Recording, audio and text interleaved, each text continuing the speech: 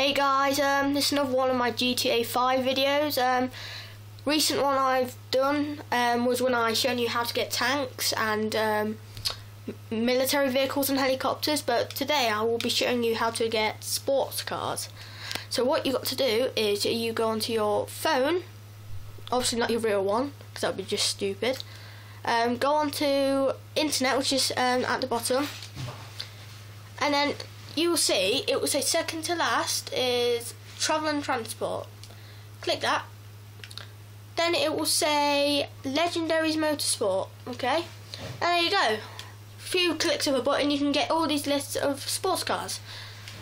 They are really good. I mean, I have 5 of my own, but the problem is about them, they do cost quite a bit of money. The cheapest one is the Veka, which is $240,000, which is at the bottom right where my arrow is pointing right now. So yeah, that's how you get the sports cars. I'd also like to give a shout out to my friend's channel. He's called Joe Lewicki.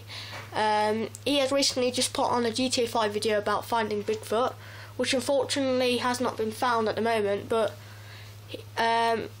you can trust him because he can find him for you. I would also like to give a shout out to my friend Ben. He's also got a channel called Ben Brown.